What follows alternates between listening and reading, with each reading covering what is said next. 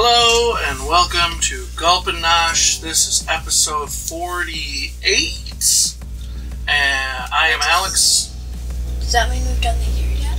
No, 52 in the year. She is... Emma. She is... Nara. She is... Picking her nose. You're not Emmy. Okay. Who are you? Millie. There you go. Today. Yeah, Vampirina on your shirt. Today we have another Yum Box. The description is a place where the hills have eyes. What?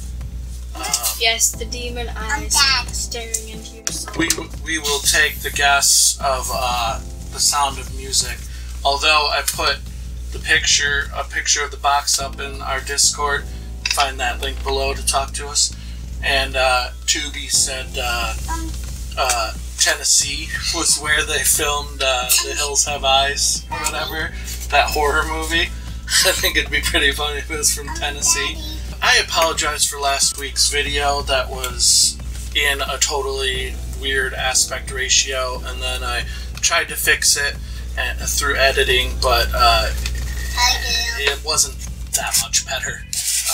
It was just kind of black bars on the side. But yeah, thank you to Pip for helping me figure out the new webcam and getting a correct aspect ratio. And the drum roll, the country is? It's Austria. Austria, we were right. You can find Pip's channel. I like this. If you click on our channel feed or our main channel page, it's in the channels we like, along with all of our friends and other cool channels. Okay, we got trivia questions. Yeah, find us a trivia question.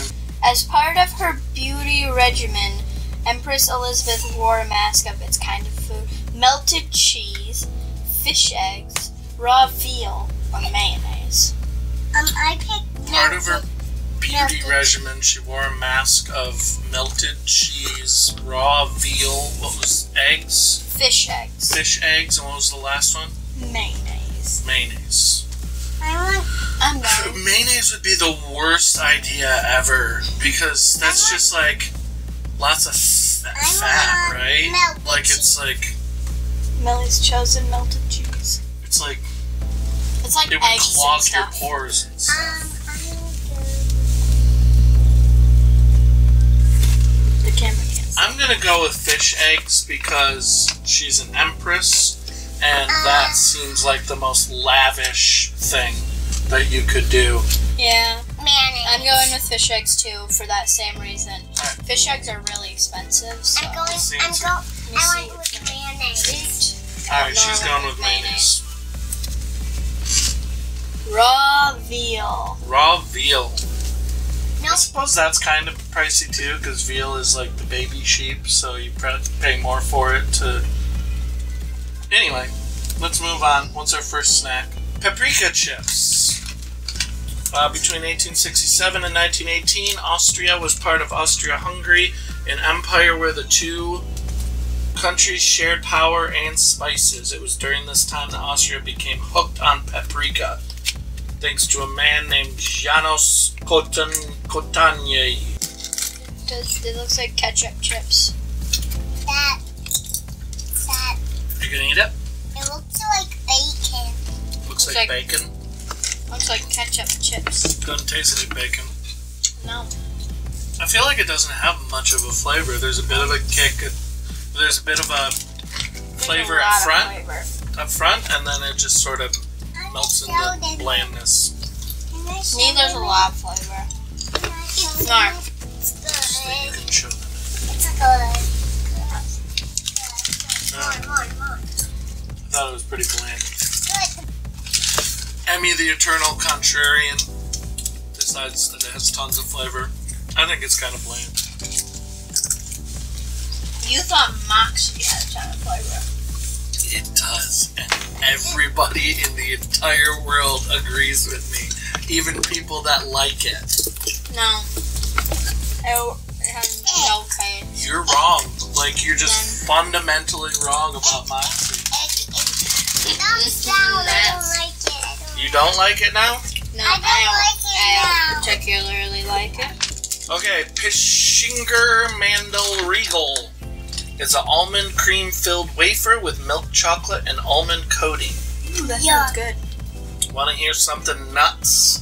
In the late 19th century, Austrian God, I don't confectioner like Oskar nuts. Pischinger created a plain round wafer that 1. Saw astronomical sales, 2. Launched his company to fame, and 3.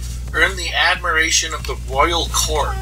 While we love wafers as much as the next person or more, we were skeptical that a simple wafer really accomplished all that. Good. Good. Good. Good. Good. I know I'm gonna compare every wafer covered in chocolate to Kit Kat, There you go. but it's like a really fancy Kit Kat. It is. This one actually is like. It's much more than just a Kit Kat. It's got nuts on the top and multiple layers there and a lot more chocolate. Up next, we have another bag of the same brand of chips, Kelly's chips. Same people that did the paprika chips. These are Kelly's Snips, which are puffed corn peanut snacks. When we came across this yum, we had a few questions. The first, why is there an American flag on the package? The answer takes us back 65 years after World War II. American soldier Howard Moore Kelly decided to stay in Austria to start the snack company with his business partner, Herbert Rast.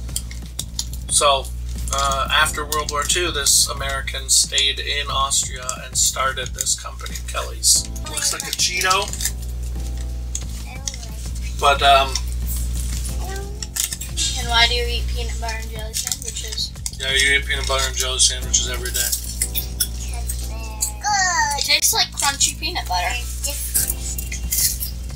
Like a puff of peanut butter. That's exactly what it does tastes like. taste like a peanut butter, but I don't know. It's like one of those more natural ones. They're like more expensive. Good? You didn't even have it. I'd say good. I'd say it's okay. Nora thinks it's good, You even wanna though try? she didn't have it. You know they can't see you over there. Good. Nora's decided to try. It's good. You just see your forehead. What a lovely view. Before we Big read it. Banana dark chocolate bar with banana mousse filling. Austria's totally bananas for bananas. With the snow-capped Alps covering over 60% of Austria's land, the country isn't exactly equipped to grow tropical bananas. Nevertheless, they're Austria's second most popular fruit, right behind apples.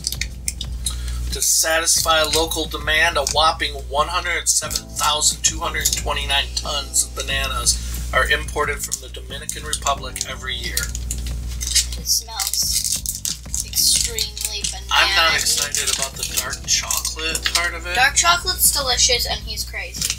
Yeah, well, you like Moxie, so. It has no taste. She's insane. It has bananas in it. Yeah, To me, that does not taste like a banana. I like it. tastes like a banana. That tastes like a really strong No, like- strawberry. It definitely doesn't taste like a strawberry. Yes, Dad, it does. Yeah, it does. Stop It it. tastes like a banana. Dad, a little Yeah. bit I Strawberry like is it and crazy. a little bit I don't. Oh, I got So this next one is strawberry flavors, so she'll probably think it tastes like bananas. Milch Wafflettes. Strawberry cream-filled wafer with chocolate. Pop quiz. In Austria, ananas is a word for a particular fruit. Can you guess which? Nope, it's not bananas. Strawberry. It actually refers to pineapple and strawberry. In the early 20th century, Austria had tons of wild and farmed strawberries called Eberbeeren. Erdbeeren, but barely any pineapples. Seeking to differentiate the strawberry varieties, Austrians decided to call the wild ones Erdbeeren and farmed ones Ananas, repurposing the unused word for pineapples. So it means both now. I'm the chocolate. Both of them are chocolate. I don't like it. Tastes like apples. I'm joking because you said the bananas taste like strawberries. They did. They taste They like... don't. I think her taste buds are messed up. He never took me to the doctor, by the way. He's a liar. Good. Yeah. Good. It's good, Daddy. I'm not concerned.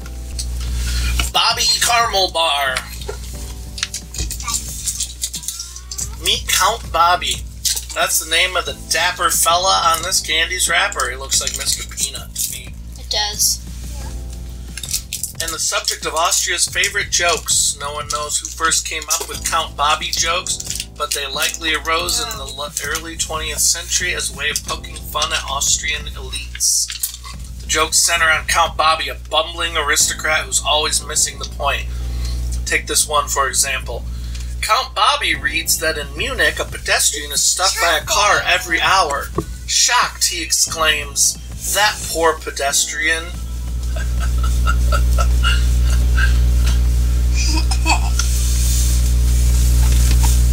He thinks that the same pedestrian is getting hit every hour. I know. Okay. Anyway, it's what is it? A milk chocolate bar with caramel nougat and crispy wheat rice. I don't know if I'm gonna like it. Actually, it does look good. No, good. That was very good. Milk? I like it a lot. Very rich. Wait, you haven't even finished Caramel. it. Nougat. This envelops your mouth. Mwah. Mwah. Mwah. It's truly an elite flavor. Open your mouth. I'm not supposed to do that. An elite flavor. White supremacists have taken over the OK symbol, so I'm not supposed to do that. What? Yes. No OK symbol. Wow, I can still do chef's kiss, right? No racists have taken over the chef's kiss. Wow. Kastner gingerbread. Okay, I was right. Soft gingerbread with hazelnuts, almonds, candied orange, and sugar glaze. We thought about waiting to put this gingerbread in our holiday box, but that decision would not have been very Austrian. You see, Austrians don't just eat gingerbread during the holidays, they eat it all year round. Stop. They're soft, round gingerbread cookies packed with anything from honey to anise to chocolate and nuts are enjoyed way beyond the winter season. Huh? I'm gonna lure you out here. I'm gonna lure you. Come here. Come here so the camera can actually see you. She's a dog now, by the way. No.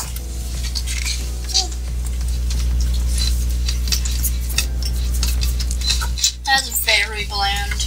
It was kind of a weird consistency. Yeah. Weird consistency and very bland. I wanted to really like it because I like the gingerbread flavor, but the nuts throw me off. It's like a fruitcake or something like that. When you bite into it, you expect it to be mostly cookie, but it's actually mostly like mixed nuts and stuff. So there's biting through like multiple layers of nuts rather than like a bread or whatever. It's very much like a fruitcake, consistency wise at least. I will not be immature in reading the name of this next one. Nut Joe. Nut Joe Hazelnuts Waffle. He says while slightly laughing off under his breath. Nut Joe. There's nothing funny about that. Nut Joe. There's just a guy named Joe who's a nut. Like, he's crazy. He's a big old nut. Oh, God. Nut Joe. Nothing funny about it. I don't know why she's laughing. Hazelnut and chocolate cream filled wafer. Everything has wafers. What is it? All these other countries. I love Austria. All these Wafers are amazing. All the countries that we get, it's just wafer. Chocolate covered wafer. Wafer, wafer, wafer, wafer. Wafer, coconut wafer, chocolate covered wafer. This kind of wafer and wafer and wafer and Why wafer. does everybody like wafers so I love much? wafers, so I'm very happy. In with America, this. we have Kit Kats, and we have Nilla wafers, and that's like it. That's the only popular. Those are like the only wafer things. And are Nilla wafers even really wafers? Life is sweeter in Vienna, at least according to the world-famous Mercer Quality of Living survey. For a whopping 10 years straight, the extensive report has ranked Vienna the #1 city in the world for its quality of life. So what makes Vienna so great? Well, in addition to receiving perfect scores for healthcare, education, and infrastructure, the city is also a bustling cultural hub. Why are we reading about Vienna? Alright, Nut Joe. Wafers. Vienna's cool. #1 city in the world. I didn't feel like reading what it has to do with Nut Joe. Apparently Nut Joe lives in Vienna. So if you live, or you could travel to Vienna, go say hi to Nut Joe. Good. Good. Did you already eat some? 'Cause Yeah. I haven't. So, Delicious. yeah. Yeah. Delicious and not nutritious. Could have done better, Nut Joe. Awesome Austrians. Is Nut Joe on here? No. Mozart, Tesla, Marie Antoinette, Arnold Schwarzenegger, etc. That was Austria. Thank you for watching. Hit up the D-Box for links to our Discord and email if you want to talk to us, communicate with us in some way. There's a link to our Patreon and our Streamlabs if you want to donate. It'd be awesome. Hit like and subscribe, and check the D-Box for what we're drinking next week. So What you we're can drink drinking along. next week. So you can drink along. So You're you not can drinking drink with along. Goodbye, everybody. Goodbye. Excuse